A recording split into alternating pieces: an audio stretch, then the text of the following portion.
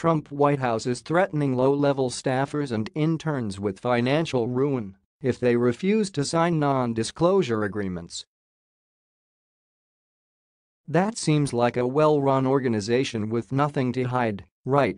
Zoe Jackman is the director of the internship program that invited interns into the White House earlier this year, but the interns were met by a demand from the White House to sign an NDA during an orientation meeting that was called an ethics training. It was during this training that the interns were warned about the consequences of leaking information to the media. Interns were also told that they would not receive their own copies, the Daily Beast reported, citing inside sources.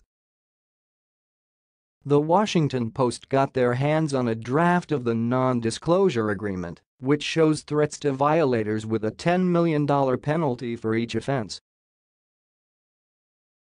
However, when CNN's Jake Tapper asked the White House about it, a statement was issued saying that Trump staffers were never asked or required to sign NDAs with $10 million clauses.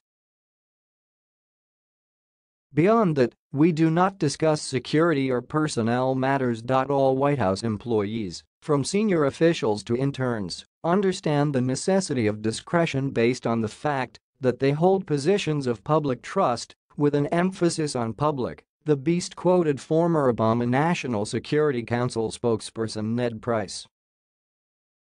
But this White House's approach to non-disclosure agreements, even for interns, seems to suggest that guarding against criticism of the president and his family, what most of us would consider to be protected speech, is just as important as safeguarding the sensitive information the American public entrusts to the government.